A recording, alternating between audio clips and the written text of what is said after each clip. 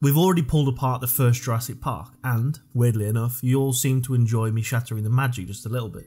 So think of this as a canon event. Everyone at some point has to find out that Spielberg's dinosaurs aren't exactly textbook accurate, and I'm here just doing a public service. So why just stop at one? Today we're heading to Site B, the Lost World's Jurassic Park, the 1997 sequel that brought us raptors in tall grass, a T-Rex in San Diego, and some of the wildest set pieces in the entire franchise. And while we won't rehash the same old raptor-sized debate or frog DNA shenanigans, we've already been there, this film has plenty of its own prehistoric nonsense worth picking apart. So, the film opens with a pack of Compsognathus swarming a young girl on a beach. They move like coordinated piranhas, taking down prey many times their size, although not in this particular scene. In reality, however, Compsognathus was chicken-sized and very lightly built. There's no fossil evidence of venom or paralytic bites, and while they may have scavenged in groups, coordinated hunting like this is speculation at best. The tiny death swarm is more of a movie monster than paleontology. Side note, if you're wondering why I brought up venom and paralytic bites, it's because in Michael Crichton's novel, the combies are said to have a neurotoxic venom. In the movie, while it's not explicitly stated or mentioned, the fact that Dieter becomes increasingly disorientated from small bites across his body when he's attacked, when he goes to relieve himself, it heavily implies that neurotoxic venom may actually be present in the movie too. But maybe I'm just reading into the scene a little bit too much here with knowledge from the books. I don't know, let me know what you think in the comments.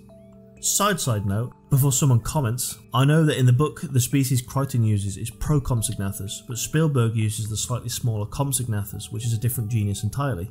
Burke, in the movie, wrongly identifies them as Compsognathus triassicus, which is just a combination of Compsognathus triassicus and Compsognathus longipes, further adding fuel to the Burke is an idiot and had no idea what he was chatting via. Next up we have Isla Sorna's impossible ecosystem. Site B is shown to be teeming with predators and prey, all crammed into one island and somehow thriving. Realistically, large carnivores like Tyrannosaurus would need vast territories. A single adult could require hundreds of square kilometres to find enough food. On Sorna, apex predators seem to live shoulder to shoulder without annihilating the herbivore populations and themselves. It makes for constant dinosaur encounters, but the ecology would collapse within months. Admittedly, this is a minor nitpick, as we know that Jurassic Park 3 expands on this, but we'll get to that one when we look at that movie under the microscope. The first dinosaur that we properly see with our main cast of characters on the island is Stegosaurus. This is when Sarah Harding gets a little bit too close to a juvenile. Her camera malfunctions and the herd immediately charge in, swinging thagomisers left and right. If you want to know more about thagomisers, then check the pinned comments. The real Stegosaurus was big, 6 to 9 metres long, but not quite the hulking giants that we see in the film.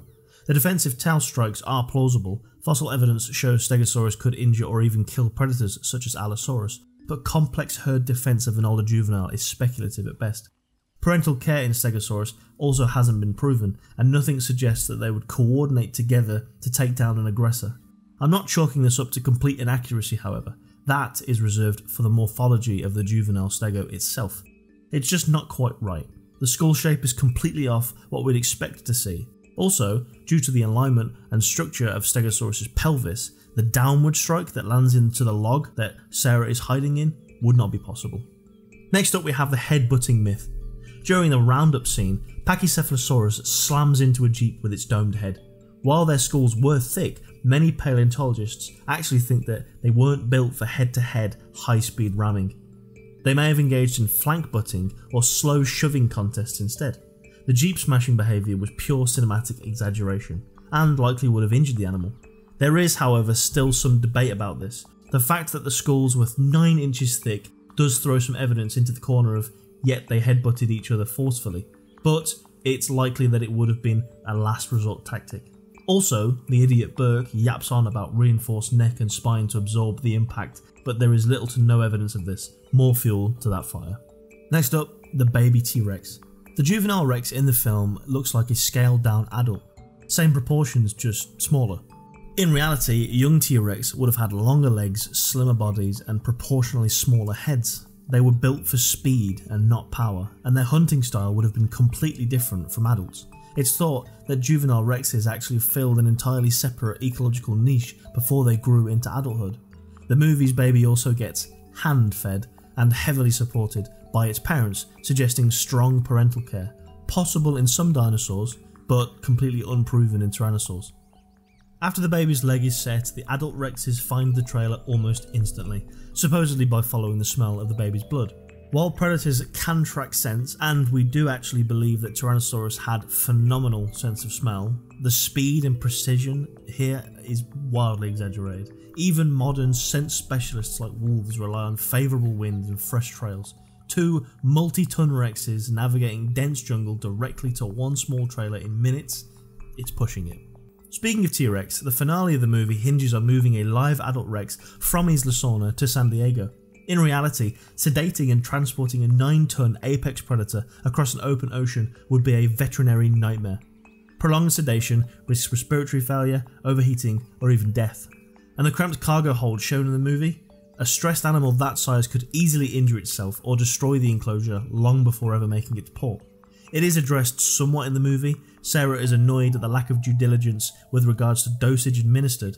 It's how her and Ian know what the Rex will do next, seek water and food. Side effects to the high dosages.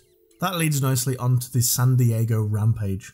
Once loose in the city, the Rex wanders around roaring, tipping cars and sampling pedestrians. A real predator suddenly dropped into an unfamiliar environment would likely panic, hide or focus solely on finding food. Indiscriminate destruction wastes energy, something apex predators avoid unless they're threatened or defending territory. This is where The Lost World lent fully into movie monster in the city aspect. Great entertainment, but not hugely accurate animal behaviour on display. Lastly, I want to talk about the unrealistic speeds. The Rex and other large dinosaurs are shown sprinting at vehicle chase speeds. Must go faster. Biomechanical studies suggest that T-Rex probably topped out at around 20 to 25 km per hour, which is 12 to 15 miles per hour. Any faster and the stress on its bones could risk catastrophic injury. Smaller predators could move quicker, but the high-speed chases here are more fast and furious than facts and fossils. The Lost World of Jurassic Park cranked up the action, introduced new species and took the dinosaurs off the island for the first time, but it also left the real science in the dust. We've skipped the repeat offenders from the first film, but even without them, there's still more than enough to make paleontologists wince. But honestly, that's the fun part, because every time Hollywood takes liberties, it gives us the perfect excuse to talk about it and wonder what these amazing animals were actually like. Did I miss anything? Let me know in the comments below, and if you enjoyed the video, please hit like and subscribe so you can catch my analysis of the next Jurassic Park franchise entry. But until then, stay curious.